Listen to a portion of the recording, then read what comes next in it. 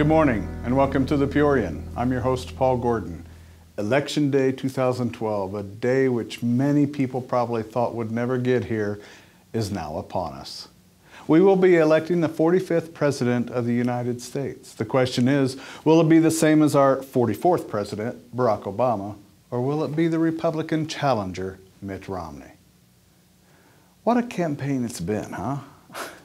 Well, it just seemed like yesterday that Romney was one of a dozen candidates for the GOP nomination. No, it doesn't. It seems like it was years ago. But with a presidential campaign where veracity seemed to be wanting on both sides of the fence, and sound bites ruled the airwaves, it may have been easy for some people to forget that there were state and local races happening as well. It's just been in the last few weeks that advertising for those races have become the norm.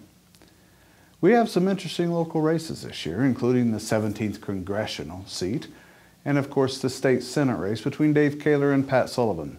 My guest today is Brad McMillan, Executive Director of the Institute for Principled Leadership and Public Service. We'll discuss those races and look ahead a few years when we come back. Welcome back to the Peorian. My guest today is Brad McMillan, Executive Director of the Institute for Principled Leadership in Public Service at Bradley University. Welcome, Brad, and thanks for being here today. Glad to be here, Paul. The first thing I need to do is to point out to our viewers that our show is recorded well in advance, and therefore we won't have the latest polling information or results from the latest debates. But Brad, can you give us your opinion about how the presidential campaign has gone? Well, before the first debate, it looked like Obama had a clear lead, especially in the swing states. And then after Romney's strong performance in the first debate, you saw the national polls get very close, and you also saw Governor Romney starting to close the gap in a lot of the key states like Florida, Virginia, Ohio, and so ultimately I think it's going to be a very close presidential race. Did it surprise you that one debate could make that much of a difference when people looked at style more than anything else? Well, I think it was surprising, not only how strong Romney came out, but how weak the president was in the first debate. Most people think of President Obama as being pretty strong as far as his charisma and his oral skills, and that first debate, I think, surprised a lot of people. The Pew Research poll that came out after the first debate showed that 3 out of 4 Americans thought that Romney clearly had won that first debate. So it was a big shift that occurred. Does that make the vice presidential debate more important, or do you think it'll make much difference? This is recorded right before the vice presidential debate. Well, I think it will make a difference. I think in any tight race, any piece of the puzzle can make a difference, and so I think it probably elevates the importance of the vice presidential debate since the race has tightened up. In my opening monologue, I noted that this campaign hasn't exactly been known for its veracity on either side. Has it been uglier than usual this time around? Well, I think it has been uglier, and I think the main reason is because of the Supreme Court decision in Citizens United, which has allowed the formation of all these super PACs to spend millions and millions and millions of dollars on campaign ads, and almost all of them on both sides are negative. Your organization shows that by its very nature, you look at integrity when it comes to politics. So has this presidential race just bothered you the way it's gone? Oh, it really has. The Institute at Bradley seeks to promote bipartisanship, civility, high ethics in government, And unfortunately, this election has turned very ugly, and it really hasn't been a lot about substance, and so it has been disappointing. What have been the key issues in this race? What have been and what should be the key issues in your opinion? Well, you know, I think for most Americans, the economy, jobs, how can they do better by their family, pay their mortgage, afford gas at the gas pump. I mean, you know, I think those are, but I don't see much significant debate on what is a long-term energy strategy for America so that we can relieve our reliance on foreign oil and hopefully bring down you know, gas prices over the long term. I don't see much really substantive debate on what do we do about our national debt and deficit crisis and how are we going to get there. And, you know, unfortunately, the 30-second campaign commercial sound bites don't lend to too much substance. Yeah. The debates do a little bit better job, but it's been a disappointing campaign. Even when they bring up some subjects, the candidates, both of them, have lacked telling us what they would do. The only thing they've said is that they don't like something or that they would do it differently, but they're not exactly giving us details on what they would do. I couldn't agree more, Paul. And, you know, I think the voters deserve those details, and they've been far and few between. You know, the other thing that I have said quite often this election season is that the most important question that I think voters should ask themselves is which presidential candidate can do the best job of leading, given the fact that there will be a divided Congress. Yes. Because if you don't have the ability to move forward public policy, given the divided nature of Congress, then you're not going to be very effective. And the gridlock is going to happen, and not much is going to happen. Before we go to break, care to predict a winner in the presidential race? Too close to call right now.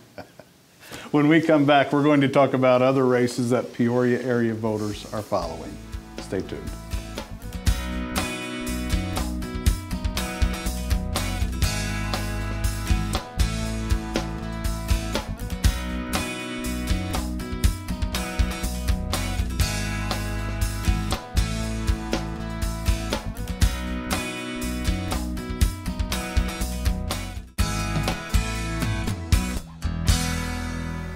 Welcome back to the Peorian. I'm with Brad McMillan, Executive Director of the Institute for Principled Leadership and Public Service.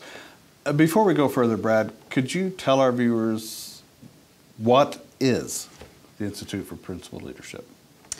We are at Bradley University trying to develop a new crop of ethical, bipartisan, civil leaders. And what we do is we focus on the undergraduate students at Bradley.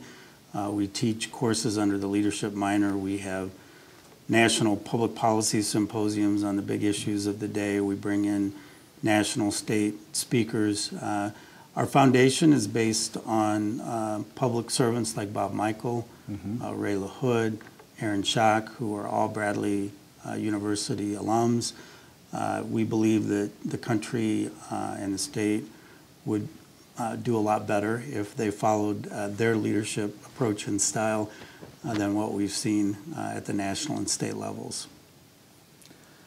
The races that we seem to hear about most locally are for the 17th congressional seat between incumbent Bobby Schilling and challenger Sherry Bustos, the Democrat, and for the state Senate seat between incumbent Dave Kaler and Republican challenger Pat Sullivan.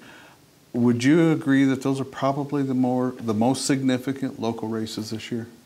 Absolutely. You know, this is the first time that Peoria is going to be split into two different congressional districts. Actually, Bradley University will now be represented by whoever the 17th district member of Congress is.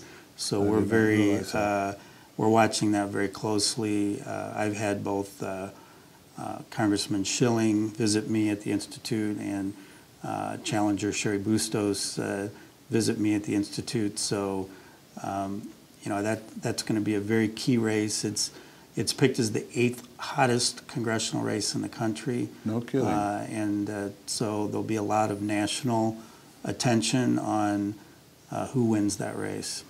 Do you worry that since most of the 17th district is kind of concentrated in the Quad Cities area, is the Peoria area going to get short shrift? Absolutely not. Actually, I believe that having 2 members of Congress can benefit the Peoria region in many ways. You'll have 2 members that you can go to if you have an issue or a project, and I actually believe that there might be some benefits to having 2 representatives in Congress serve the Peoria area. It'll be imperative that they be able to work together, won't it? Absolutely. But we have a great history of that, Paul, in the Peoria region of our federal and state and local public leaders working together across party lines for the good of the area. And we're very hopeful that whoever wins will continue that tradition in the future. In the state Senate seat, Dave Kaler's state Senate seat, we're hearing something you don't often hear in a state race, and that is political insider accusations. Pat Sullivan is saying that, Dave Kaler's been there too long. It's time for change. What are the key issues in that race? Is it the state budget? Well, obviously Illinois has very significant issues that they're dealing with. There's the pension reform that absolutely has to be addressed. Mm-hmm. We're reaching a very critical point and so we can't avoid these issues any longer. And I think the state budget, getting that in balance is important. What do we do to attract business investment in the state of Illinois is a key issue. And so, an awful lot of money and energy is being put into that Senate race. Yes, I've noticed. And this year, it's not so much an advantage to be an incumbent, is it? Not an advantage to be an incumbent, but the district does lean Democratic. Yes. We're going to break now, and when we come back, we'll look ahead a little bit, perhaps even at the next gubernatorial race, and even the 2016 presidential race. But first, here's our own Kevin Kaiser to tell us what's happening in literature. Stay tuned. Hey, welcome to me. This week it's another episode of Kevin Reads Stuff So You Don't Have to, Fatwa edition. And today I'm going to take a look at Salman Rushdie's new memoir, Joseph Anton. Joseph Anton is Rushdie's long-awaited autobiography and details how his life changed on February 14, 1989. That was the day when many of us in the Western world first learned the meaning of the word fatwa. On that day, the Ayatollah Khomeini sentenced Rushdie to death for his novel Satanic Verses, which was accused of being against Islam, the Prophet, and the Quran. Rushdie writes about how his life changed in an instant, forcing him to go underground, moving from house to house, with the constant protection of an armed police force. This constant state of fear, even though it abated as time went on, lasted for over a decade. The title of the book is the alias he was asked to give the police and is the combination of the first names of 2 writers he loves, Joseph Conrad and Anton Chekhov. This is a frank memoir in which Rushdie grapples with trying to live his life under constant threat, along with the grim and sometimes comic realities of living with armed policemen, as well as the close bond he's formed with them. In fact, the official report on Rushdie in all its coded glory is entitled Assessment of Strength and Potential of Dotterel Protest Against Godwit of Arctic Terns Pigeon and Implications for Golden Plover. Dotterel was the Muslims, Godwit was the publisher, Golden Plover was the parent company, Pigeon was the book he wrote, and Arctic Tern, the author himself. The book is an astonishing look into what was the first act of a drama that is still unfolding somewhere in the world every day. And the fact that Rushdie has regained his freedom and continues to write great novels is a testament to his will and those who supported him, including the British government, his publishers, journalists, and fellow writers. So there you have it, another exciting and mini-fresh episode of Kevin Reads Stuff So You Don't Have To, Fatwa edition.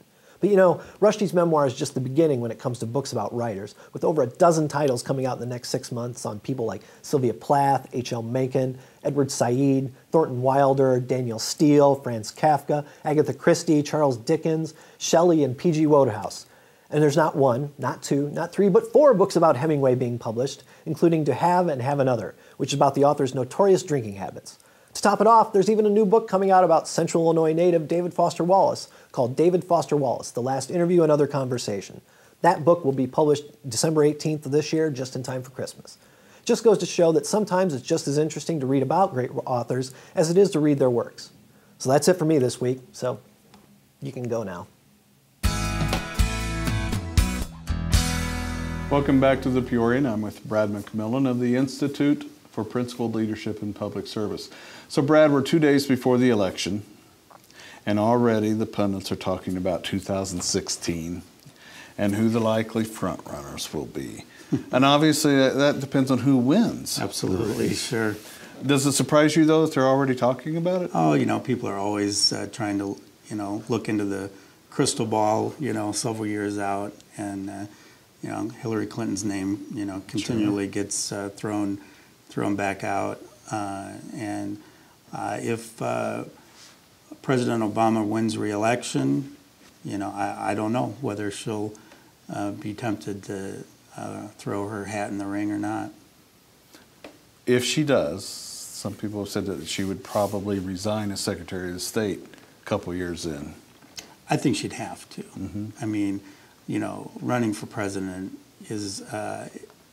takes an enormous amount of time and energy, and she would probably need to step aside as Secretary of State and focus on her campaign. Has she been an effective Secretary of State, in your opinion? I do believe she has. You know, I think she's been everywhere, and I mean, she's incredibly smart. She's very thoughtful. She does her homework, and you know, I think part of what you want in a Secretary of State is not to make international waves, and I don't think she's made too many international waves. So I'd give her pretty high marks. If President Obama wins re-election, who do you think the front runner would be for the Republican nomination in 2016? Some people say that Paul Ryan is going to be a vice presidential candidate who never becomes president. Do you agree with that necessarily? Oh, I don't know. Paul Ryan is a very impressive candidate. You know, I've had the opportunity to hear Congressman Ryan in person many times at Congressman Schock's fly-ins. He's very, very thoughtful, really knows the public policy issues very well. He's a big idea guy, and he's able to present them in a way that persuades people rather than turns them off. So I think he might be somebody to watch as well. I think Rick Santorum would probably make another run at it. Yeah, no, he did a very commendable job in the Republican primaries this time around. He would have a base of supporters to build from. So I would say that he would be a likely candidate as well. And if he loses, this is probably Mitt Romney's final campaign. Yeah, I would think so. Let's turn a little bit more local. There's rumors swirling around that Aaron Schock is considering a run for governor. Have you heard it? I have. Do you think it's true? I think there's a pretty good chance that Congressman Schock will look seriously at running for governor. Something that he'll have to decide quickly after the election, whether he's going to step forward. You have to raise an enormous amount of money, but I think there's a good chance that Congressman Schock will run for Illinois governor. Could he win? Oh, I think he could. I think Congressman Schock has shown his ability to raise a lot of money, Yeah. which is a lot of what campaigns are about. I also think he's very articulate. He would be viewed as a bold new leader that probably doesn't have some of the baggage of being tied to Springfield. He could almost run as an outsider rather than an insider to Springfield at this point. Okay, that's going to be interesting to watch. See if he does. It'll be, and then there'll be a lot of other dominoes that will Yeah. fall if Congressman Schock runs for governor. So, Thank you, Brad. okay, thank you, Paul. I hope you enjoyed today's show. I'm quite sure it didn't help you with your voting decisions, but that wasn't the intent either. Maybe we've got you thinking ahead a little bit though, huh? Remember, you can see today's show in its entirety on our website, thepeorian.com, following this broadcast. And you can go to our website to catch a little extra discussion between Brad and myself. And be sure to join us next week here on WHOI TV and on our website. Have a good week.